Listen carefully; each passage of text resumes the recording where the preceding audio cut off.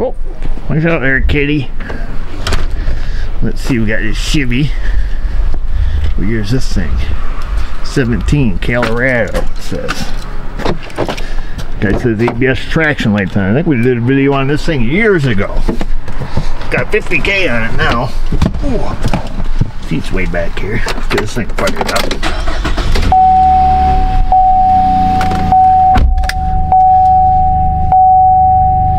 ABS traction, he is correct.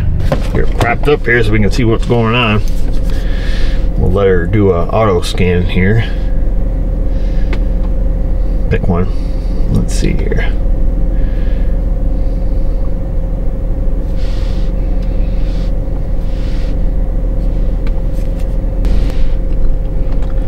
Looks like left front.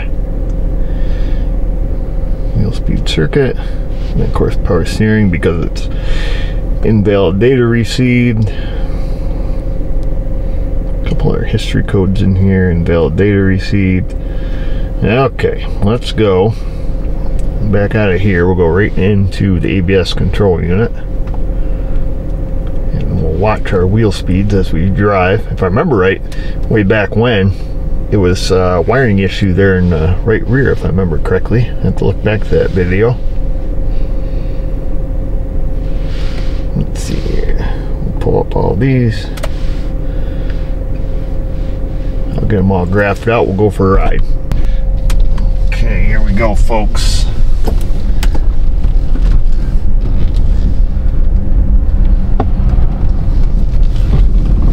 Oh, maybe it's just kicking on there.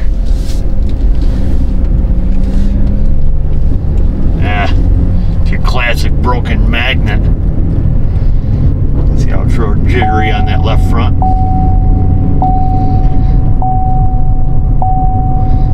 Alright, here, I'll pull over up here, I'll show you. Yeah, it's got a broken magnet.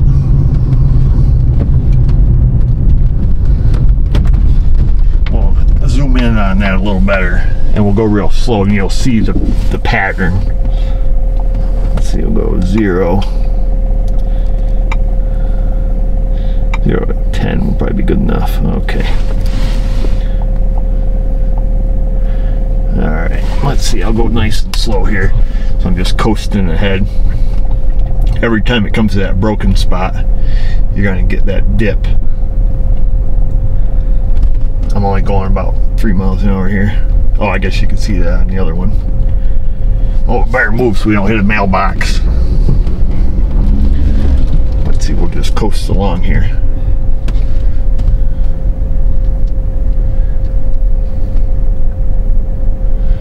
Alright, so that's easy fix. It's your classic rotted out GM magnet. Let's go back. Usually visual inspection you can see these things. Half the magnet falls off.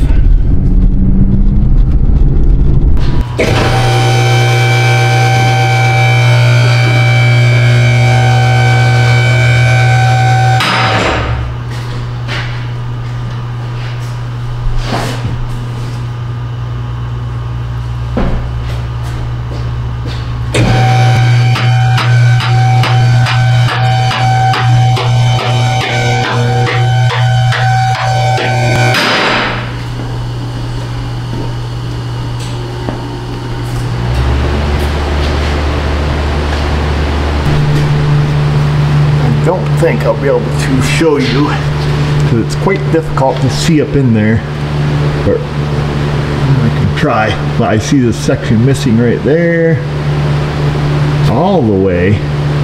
Oh gosh, it's missing almost half of it. Let me see if I can show you here. See if we can use the camera's light here. So we're going to be looking right underneath the CV axle, right in this little crack right up in, let me try one finger here, right up in that area, in that little crack there where you see that, okay? So let's see. There we have a magnet, okay? Like it spinning around, there's the magnet, it's all good, everybody's happy. Everybody's still happy. Boom, now it's missing. You can see where it's missing. I keep spinning it. Missing, missing, missing. Boom, magnet, okay? So we're missing that section right through there. I don't know how this is focusing or not, but Yep. Trust me, folks. Trust me. So I called the fella. He said, "Get her done." That's what we're gonna do. Hopefully.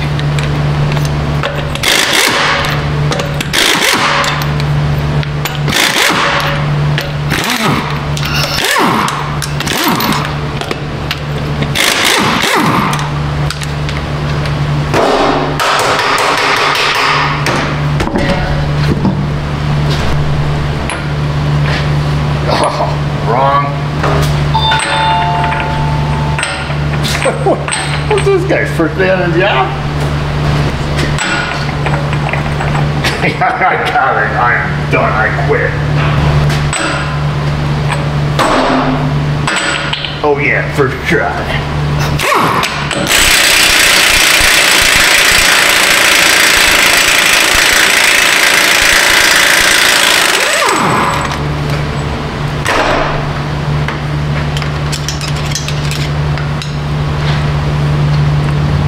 Yeah, it's a little stuck. So it's this screw. Kumbaya, mother lover. Let's loosen things up here a little bit. Rattling the axle.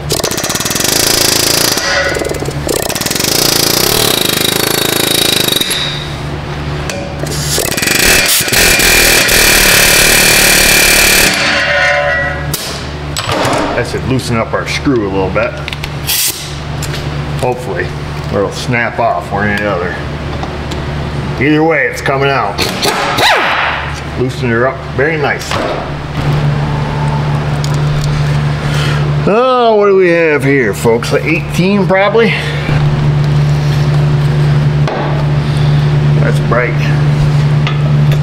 18, yes sir. It's so bright.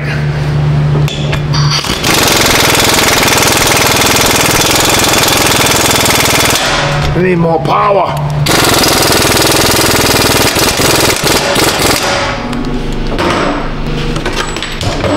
We get back here with the 1/2 inch ugga dugga. Yes, ma'am. Oh, easy, easy, easy. What? Thor, she don't play. Oops. Let me push this caliper back a little bit.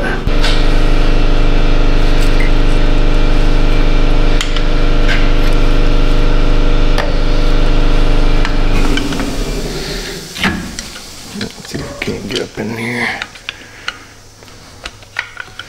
Not go far. We just want to squeeze them a little. It's not enough.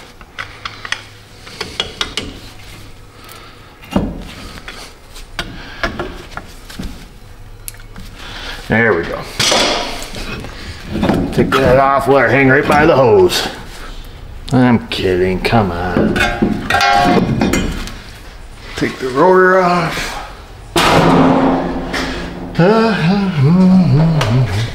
What holds this bearing on? Bolts probably, yep. Ooh, looks like the CV axle might be right smack in the way. Let's push that in a little bit again.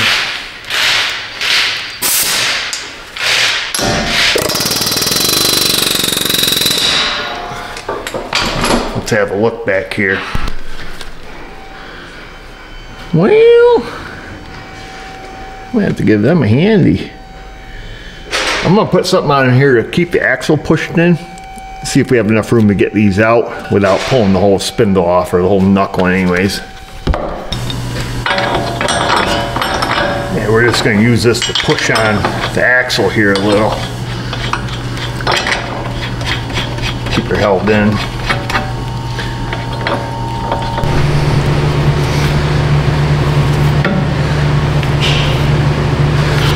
Whoa, fella.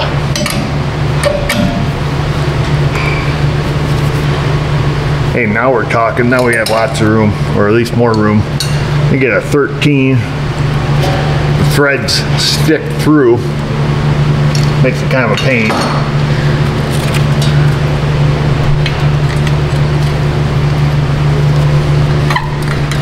There's that one.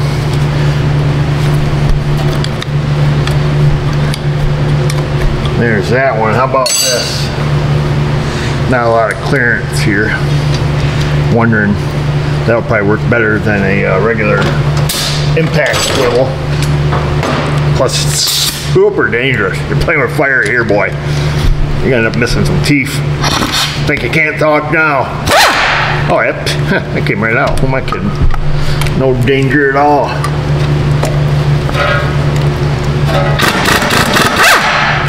Oh, look at that, would you? Even have a little low strength Loctite on there.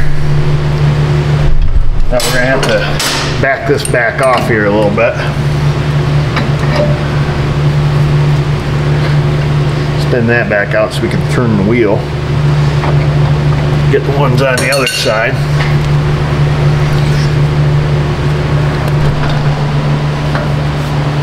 We'll push the axle back in.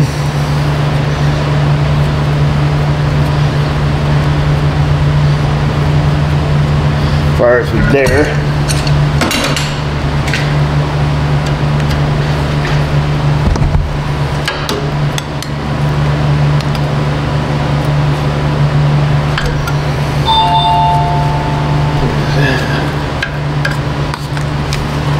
There's that. Get the old swivel on here. Keep your face out of the way. Not bad, not bad.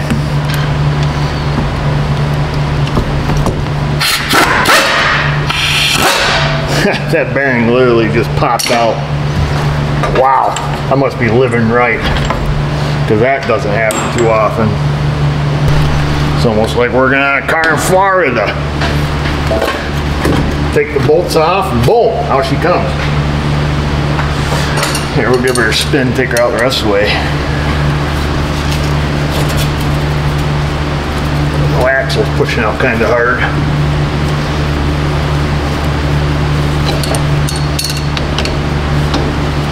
That guy's got $500,000 in tools in his shop. He's using a crushing wrench. There. Perfect. They must put grease on these from the factory, because that is full of grease in here. And it slid right out. I mean, look at that. But you can see the magnet now. So you see how it's missing from, you know, here to here. That'll do. That'll do, donkey. That'll do.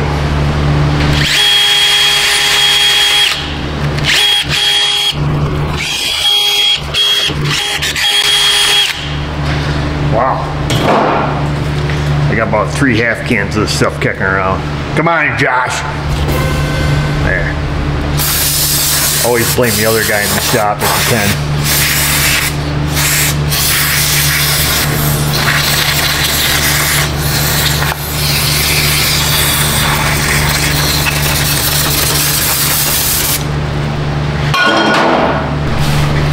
Right from Chevrolet, People's Republic of Korea.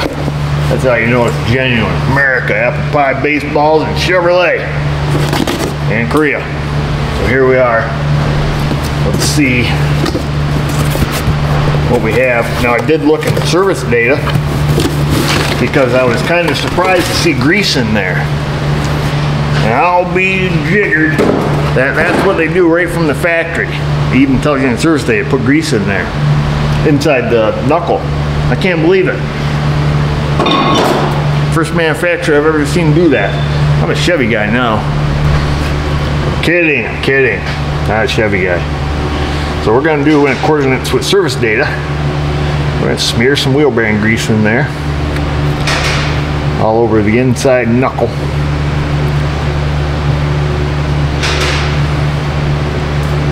They get one thing right and 500 other things wrong, but hey, whatever, we'll give them the points for this because that's really good.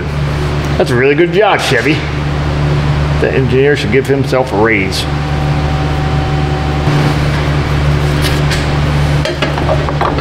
Get that baby started on there. Come on, baby. There we go. Got her started. We gotta get a bolt now. I put Loctite on all these. We'll get her. wiggle that bearing back out a little bit so I can get her kind of see what I'm doing here.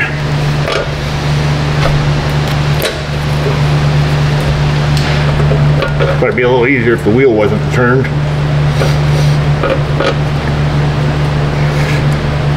There's one.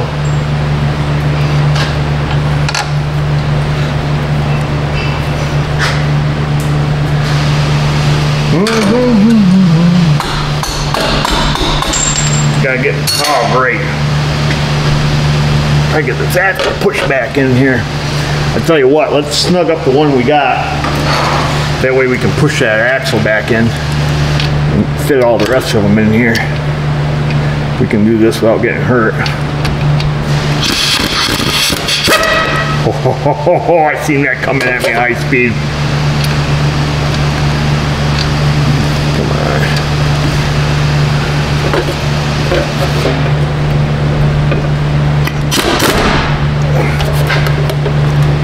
I don't want it too tight.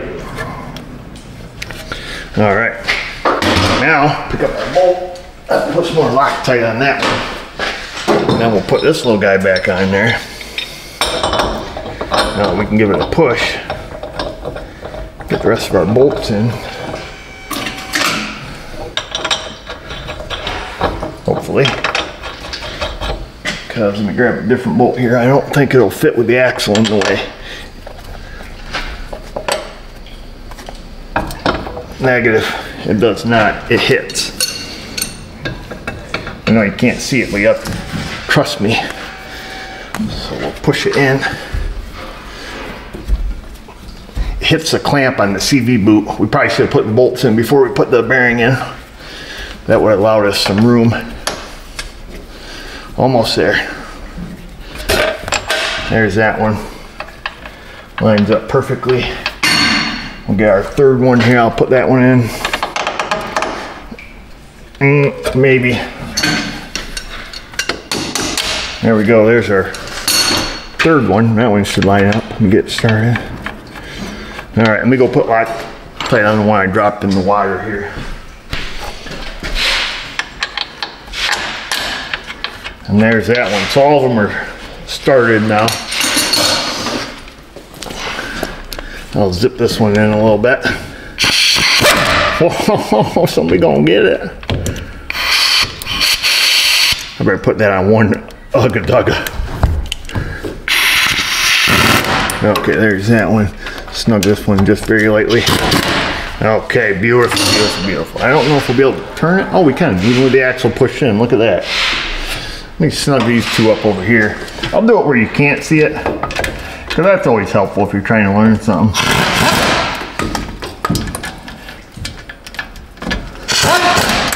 Okay, let's go get a torque wrench and factory spec this baby.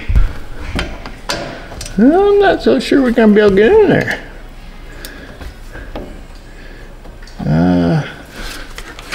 I don't know about this, Mr. O.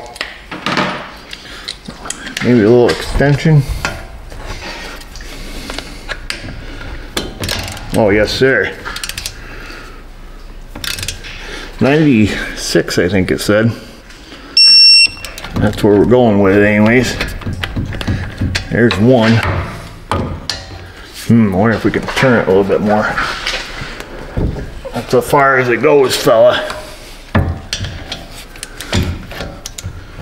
And we need a little less extension. Our little guy.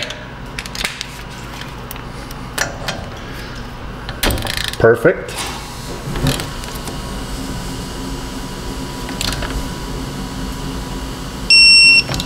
Boom. Now we're stuck.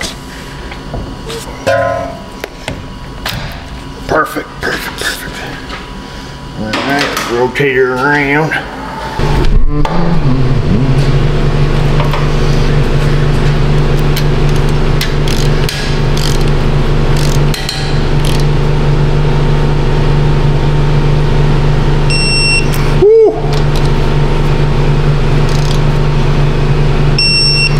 There it is, boys.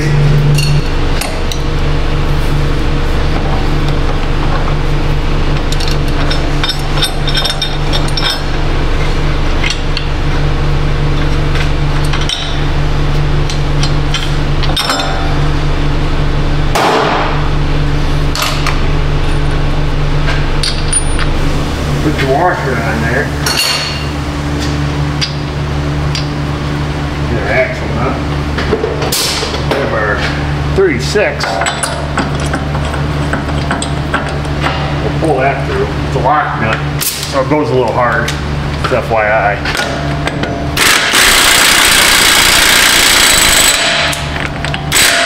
Back her back off a click. Give that a little spritz of fluid film. Make sure the inside of your rotor is clean. Wrong. Two different holes. See, this one's on the outer edge. This one's in the middle. Okay. Must be a couple applications. There is a torque spec on this. About that, finger tight. Ain't going anywhere. Now take your caliper that you left dangling by the hose. Slide that little guy up in there. Come on, baby. Put a little Loctite on your bolts here.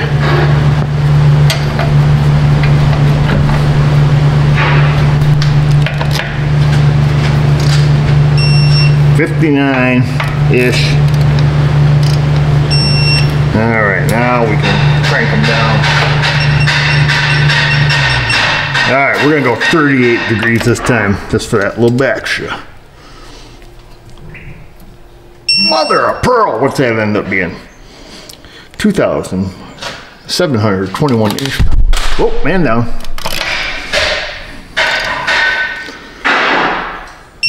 There it is, boys.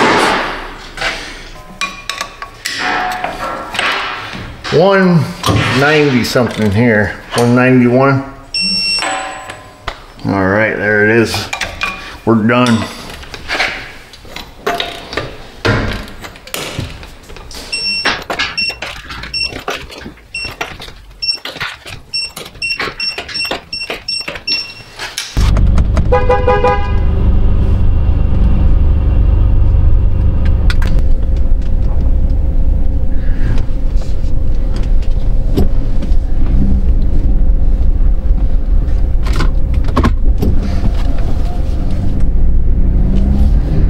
Dash lights are out.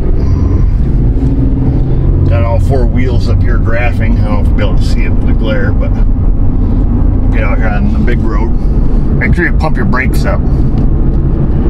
Otherwise you're gonna get a little scared.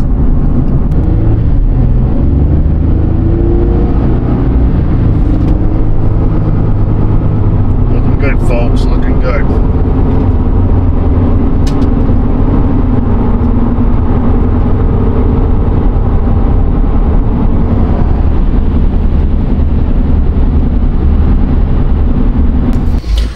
There you have it, folks, your 17 Chevy Colorado.